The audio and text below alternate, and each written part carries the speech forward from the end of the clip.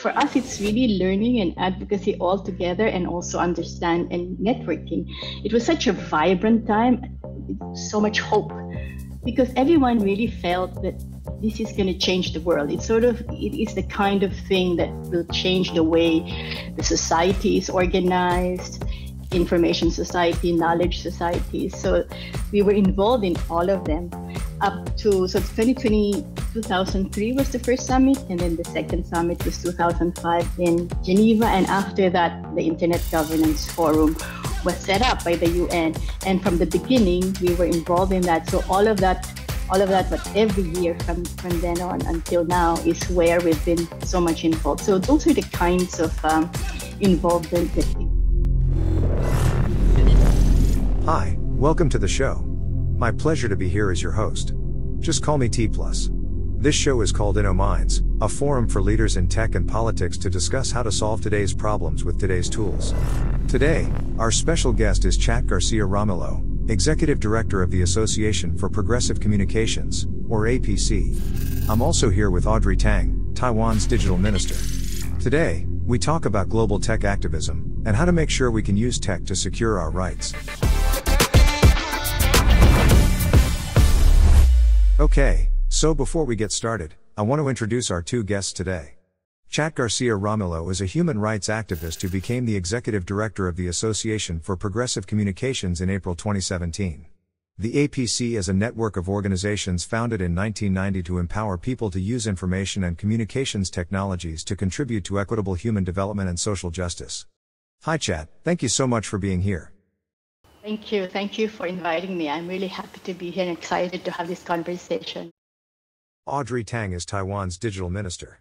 She became Taiwan's youngest minister without portfolio in 2016 when she headed the public digital innovation space.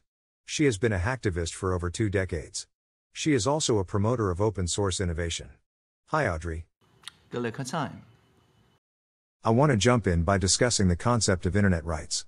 This is basically the idea that there are new human rights important in the digital age. The APC has been putting out its list of internet rights since 2006. I want to ask Chat, why is it important to have a concept of internet rights? Well, look, in IPC, we believe that internet is a public good. And to ensure that we access it, it's accessed, used, developed, and governed as such, then it's important to really have a framework so that we understand how people are not accessing, that there's people who may not access the internet in the same way as others. There's a big divide at the moment. So the idea that to be able to really benefit from the potential of the internet, and as we see now with the full digitalization of society, there are impacts as well. The impacts of internet to the exercise of our rights. In 2012, for example, one of the things that came out is a UN resolution on ensuring that our rights are the same online and offline. So it's really a framework so that the potential of internet as we know it is accessed as well as enjoyed by people in the same way, equally, and that the impacts are in relation to how how we improve our lives, how we access our freedom of expression and other rights. Whatever impacts there are, we have redress for it. So it's really provides that framework for us to really look at really look at the potential of the internet for our lives. How do you think about the relationship between traditional human rights, like freedom of movement, and these newer internet rights like the right to open standards? Yeah, look, I think the thing that we need to understand, that we understand as because we work with tech, is that the technology is developed with standards so that they can be interoperable, for example, right? And all of these standards are sometimes developed without an understanding of how people use them. So the open standards really is so that there's much more accessibility in designing them, in setting the standards, and understanding how how people use them and how it impacts on people. So I think that's a kind of thing that needs understanding. Technology has always been a difficult, there's sort of like a mystery to it. And I think when we are with traditional human rights issues, it's more about how people exercise their rights. So there needs to be much more understanding of how technology is developed, how it's shaped, and how we can really contribute to the design of it so that it works for us. I think that's really what's important here. I mean, one example is how, for example, gender. What is how do you design technology that works for women, for example, or takes into consideration gender differences? So that's a kind of, research and usefulness, I think, when we're talking about open standards. What about you? Audrey, how do you think of internet rights?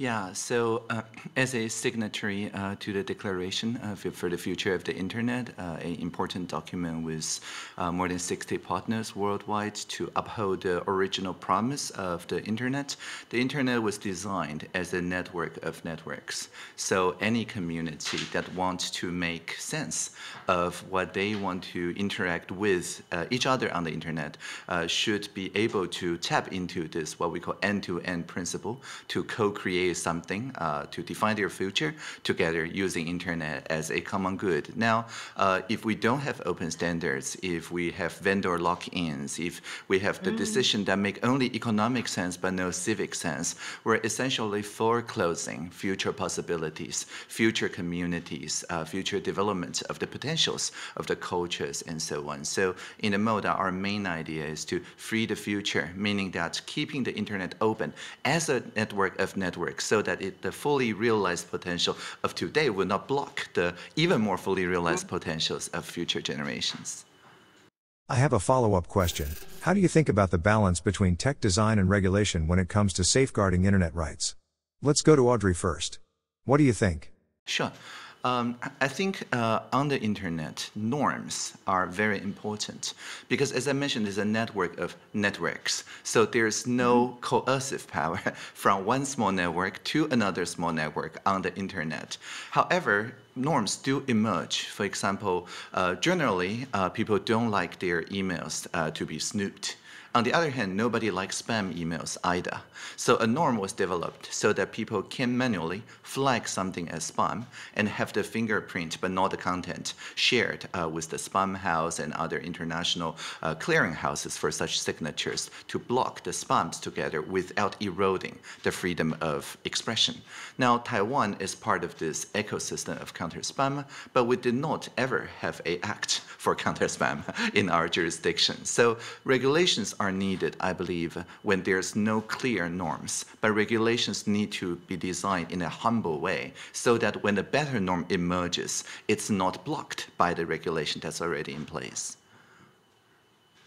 Yeah, that's a really great example, Audrey. I think sometimes what our experience has been that the regulations sometimes are implemented or adopted by countries without really understanding the impact of it. And because there's not very deep understanding, possibly in the same way that you have in relation to the technology itself and bringing technologies to really understand how the internet works. So this regulation that's really, the intention is more to, for example, close down freedom of expression, to penalize. So the openness of the internet is then compromised. And I think that's the kind of challenge we have when we're talking about regulation and standards.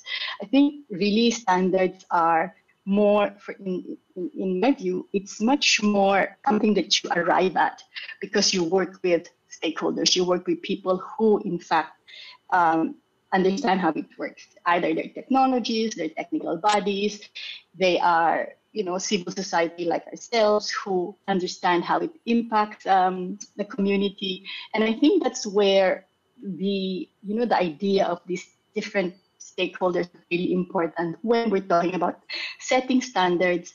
And the state then, of course, the state or governments are the ones who really look at regulation.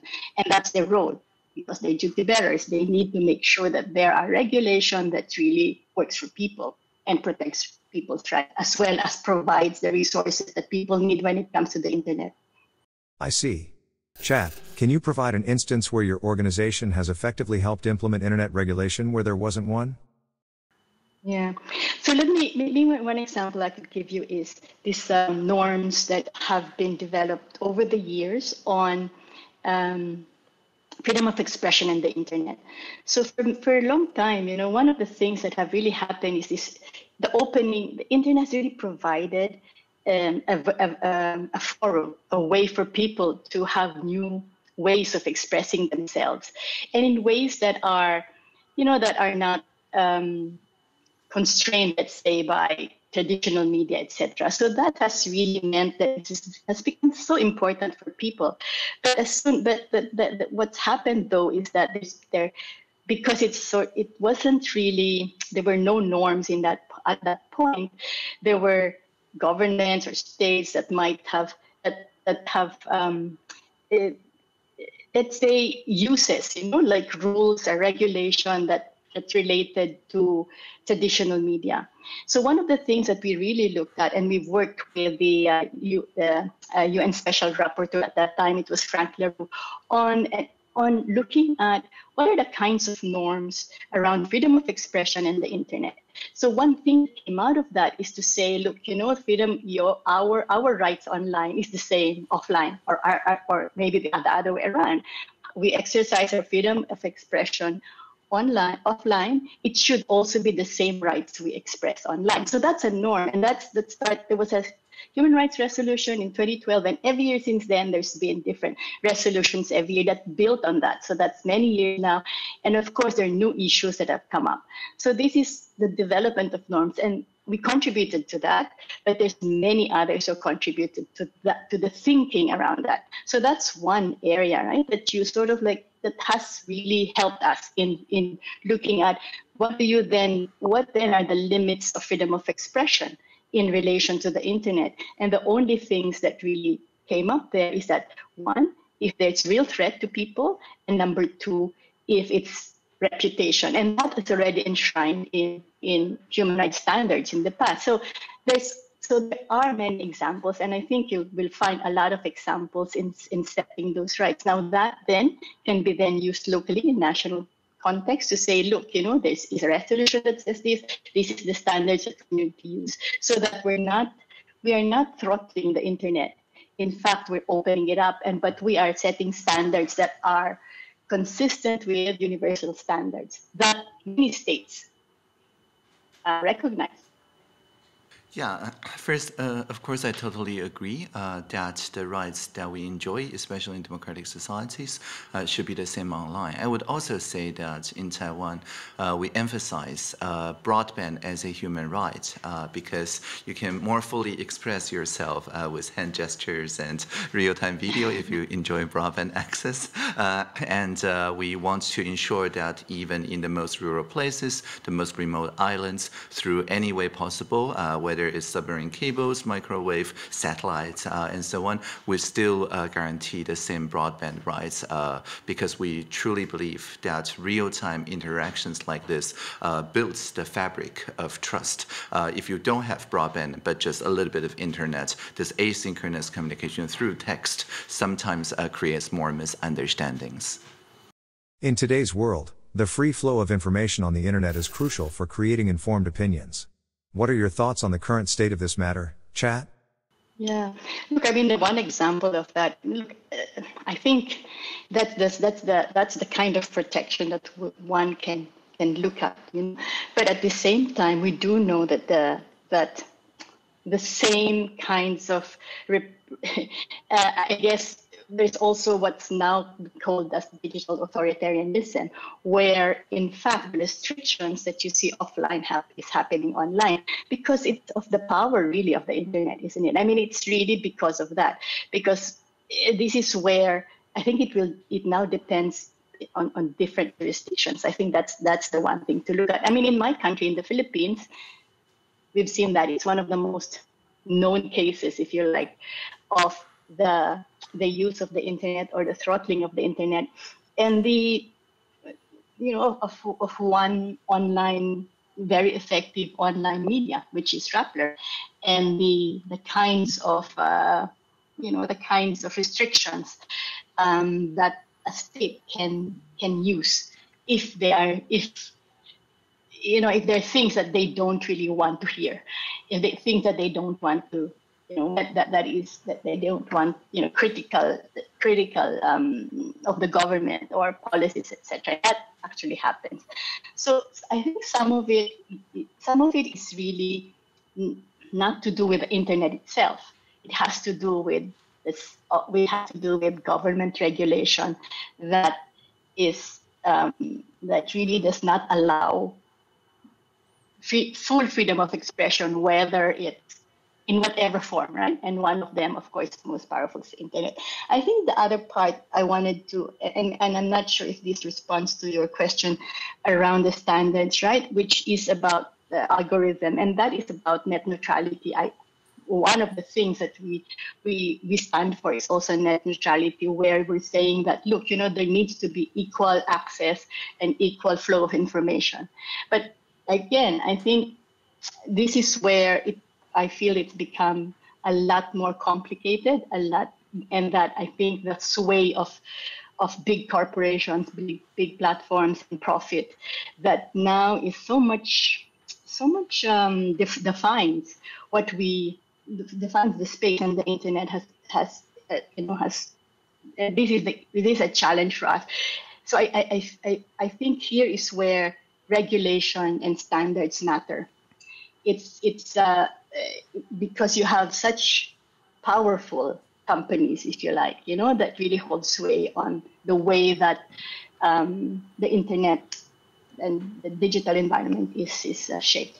I would like to read a few APC right declarations. Right? So the freedom of expression is followed immediately by peaceful assembly and association rights, namely the right to freedom from censorship and the right to engage in online protest as long as it's nonviolent. So I think it's very important that you brought this shadow ban example because the censorship of assembly, peaceful organization online is not through the silencing of the freedom of expression, but from those organizers who don't want their critiques to have the same organizing power as they have. And so they decimate, right, the organizing power, the reach of those voices. And so I think we have a pretty strong norm now in democratic countries that as long as this is a nonviolent protest or organization, they should enjoy the same reach as journalists who are whistleblowers or people who point out that something is wrong with the society. Because if we do not protect the association and peaceful assembly rights, when there's really something happening, like a upcoming virus or something, the society does not have the chance to discover it. The APC Internet Rights Charter is indeed a crucial document that envisions what a completely free internet would be like. Chat, could you please describe to our audience what such an internet might look like? I think maybe I give an example of how we have worked with feminists, activists, as well as gender diverse LGBTIQ activists, and we work with many of them. So one of the things that we learned, and it was very early on, that we in our work is that many of the activists found a safe space on the internet. This was early days. I mean, it would have been, 15, 20 years ago. And they sort of, because they couldn't organize offline, I mean, it was very dangerous for them. So they found safe spaces on the internet and really found each other. So to me, that really, at that time, I guess it was still under the radar. It was sort of like beginning to discover it and connect. And activists really found each other.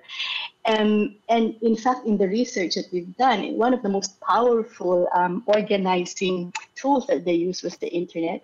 But of course, now it's a different story. It's much more, many of those instances, there are a lot more on the one hand, yes, we need regulation, but on the other hand, there's a lot more regulation of the internet. But what is interesting though is that what is being policed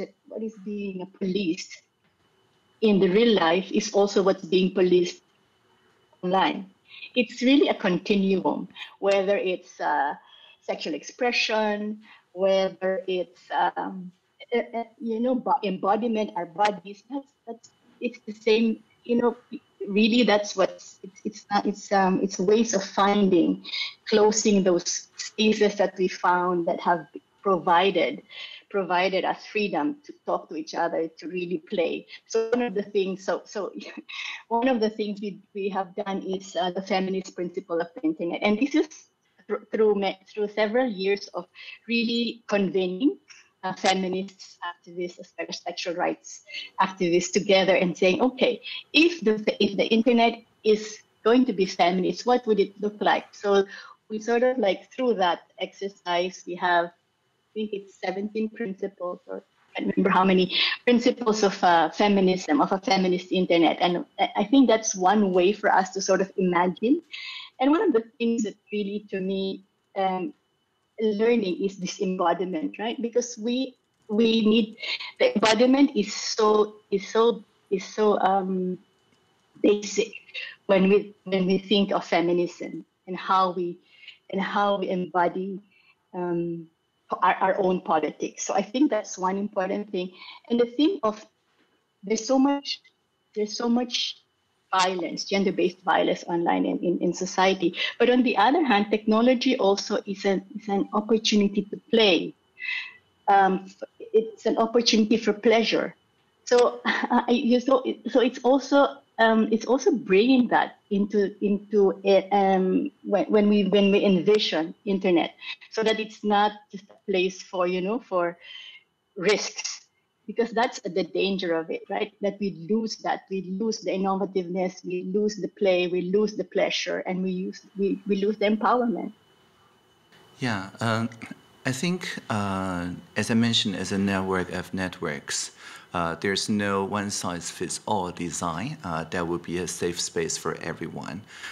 Indeed, what's so-called contextual collapse appears when something that is felt safe by a group of people, and then they interact on a flattened social media with another group of people, and what seemed like totally ordinary become really strange and even offensive to some other groups. And this is why, of course, we've seen early signs of people migrating to federated, like Mastodon, social spheres, where they can set their own codes of conduct with the communities they trust.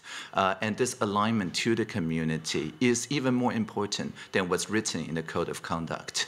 What's useful for every member of the community is knowing that everyone can participate in the norm-setting process by co-creating the code of conduct together for their particular community, which is, again, still interoperable with the wider Fediverse, but they feel safe in the norms and rules that they have set in their particular community instance. So to me, being true to the network of networks means stop treating people as users, right? Because if you treat people as users, which is a term drug makers use, I'm sure, is that you only care about their consumption and addiction and so on. But actually, it is those networks of people caring about each other that is real. And the internet is just a fabric of trust to build such trusting relationship upon. So alignment to community norms, I think that's the most important thing, and what I would see both in the transformative technology that's the internet, and also in the future of assistive intelligence and language models. Can I ask a question to you, Audrey? So one of the things that has come up really, and look, I totally agree, one of the things we are now, so one thing that we really have really do together with our members and our partners is sort of like think about infrastructure as a for ourselves, right? And infrastructure not only as technology but practice. Yeah? That's important, and that's where I see the community standards coming up. So Mastodon, we're also looking at Fediverse, but we're also trying to bring others, because it's not easy, for for many, because it's like this, because it's convenient. You know, social media makes it very convenient, and it really takes time as well as. So what have you found? I guess the question is, so I have two questions. What have you found that is that makes it attractive for communities to take up, yeah, and to really think of their own agency in relation to technology. The other question, related but not directly, I suppose, is with the assistive technology.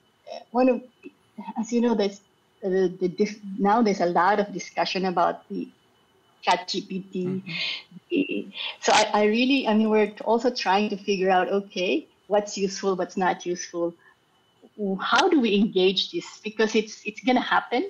It's happening, and there will be more interest, and there's a lot of hype about it. So I want to really, hear from you how you think and how you're thinking about it, and how you think it could be useful or not for, let's say, for the work that you do in Taiwan.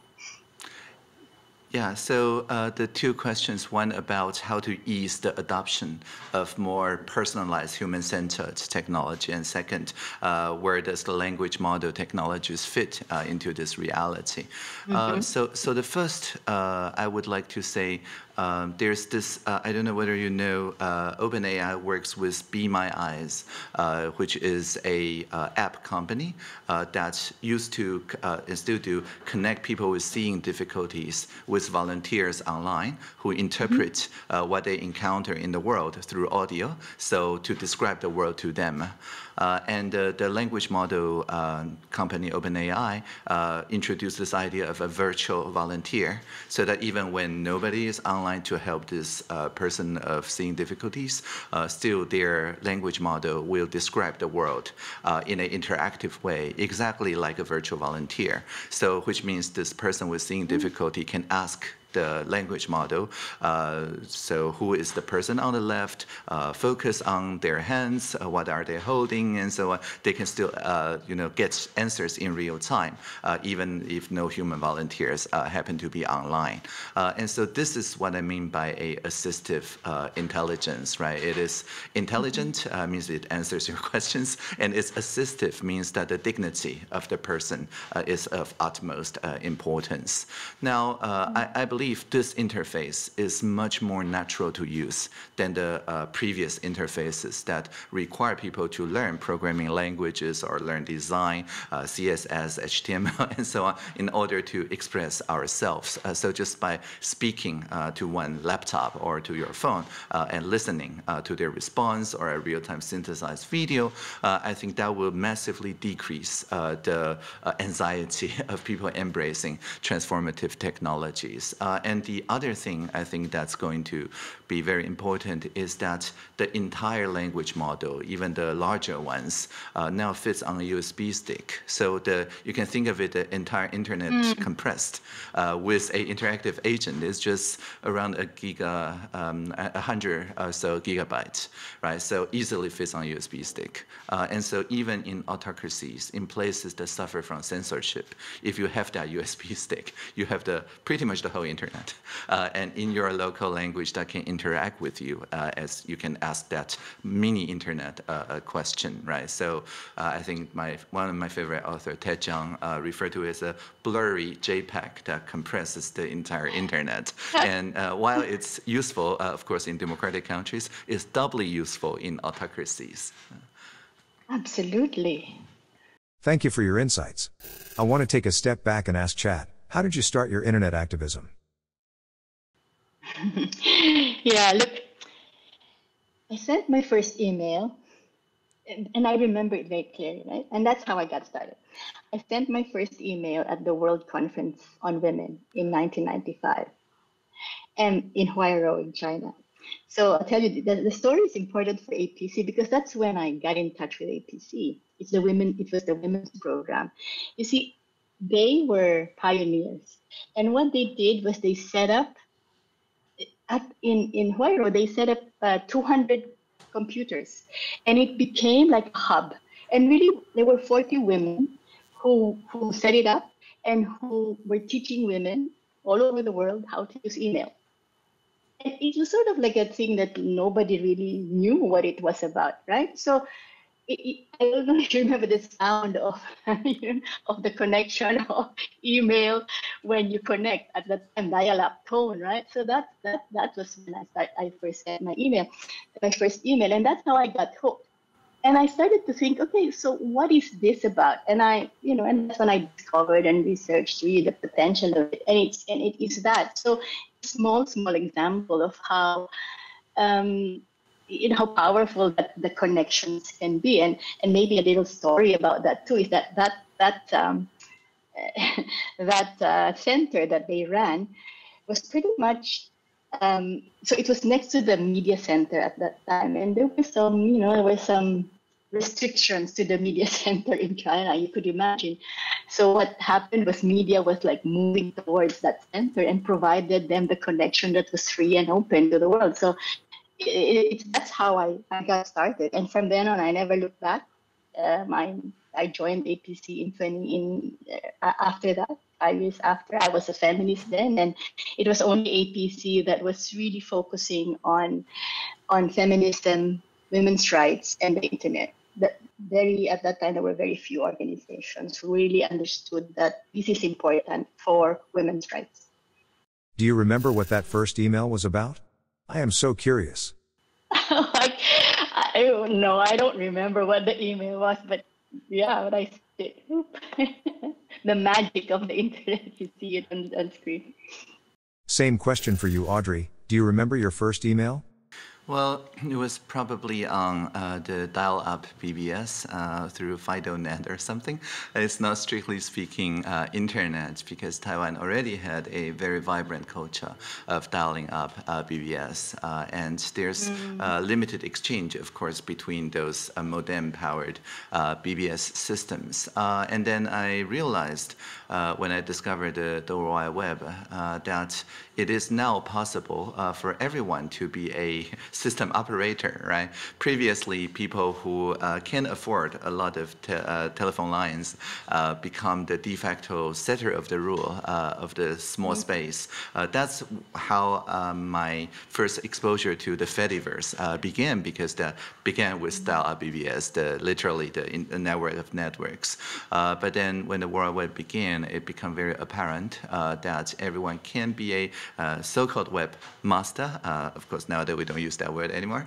Web administrator or operator that don't set the rules for everyone, but on the other hand, it's not subject to the whims of the BBS system operators either. So there's a certain sense of liberation. And I remember, I think in '96, when I first browsed on a lot of, as I mentioned, the new World Wide Web, a lot of my favorite web pages went black and with a blue ribbon, and they're joined in solidarity against the Communications Decency Act, right, the CDA, which would block free speech by making everyone a librarian subject to a lot of regulations. So I think that's the point when I suddenly realized that this powerful network of knowledge, of commons for learning, can also be a powerful international solidarity network to advocate for human rights, even though that happens in a jurisdiction unrelated to Taiwan at the moment in the US, but we just joined the fight, the struggle, because we care about the same values no matter how many miles or kilometers separate us. So I think that's the time when I realized the neighborhoods online is defined by the proximity of value and never by proximity of geopolitics. Thinking in terms of value is indeed more important than thinking in terms of geographical distance. Let's go back to the beginning of your journey at APC, Chat. What were some of the key milestones? Yeah, so I first joined APC to look at some lessons in women's networking. So that's the kind of work that I did with APC, and it really is for us to understand how we move forward, right? So there's many things that APC was doing. One is obviously on rights, looking at in the Internet Rights Charter. The other thing that we were so much involved with is the World Summit on the Information Society. That was a long process. Many preparation, the preparatory meetings, and then the summits over minimum of 5 years. So, and it really was a learning. For us, it's really learning and advocacy all together, and also understand and networking. It was such a vibrant time, so much hope, because everyone really felt that this is going to change the world. It is the kind of thing that will change the way the society is organized, information society, knowledge society. So we were involved in all of them so 2003 was the first summit, and then the second summit was 2005 in Geneva. And after that, the Internet Governance Forum was set up by the UN. And from the beginning, we were involved in that. So all of that, but every year from then on until now is where we've been so much involved. So those are the kinds of involvement that APC has, and it's really bringing our membership together, trying to really look at perspectives that are not only global north, because the experience, the way that internet is experienced, the way that it is affordable, it's not the same everywhere. So what's important there is to understand the diversity as well as the gaps, the divides that need to be included in thinking through policies, in thinking through resources, in thinking through how you deploy technology. So that's the kind of work that we did at that time, bringing together civil society organizations in different ways. It's good to know that an organization like APC provides a global platform for diverse groups to voice their opinions on the state of the global internet. It's through associations like these that the promises of technology can be realized to their full potential. If you like today's episode, be sure to subscribe, share, and let us know what you think. See you next time on Innovative Minds. Hello, I'm Chat Garcia Ramilo. I'm the Executive Director of the Association for Progressive Communications. See you at TaiwanPlus. Hello, I'm Audrey Tang, Taiwan's Digital Minister. See you on TaiwanPlus.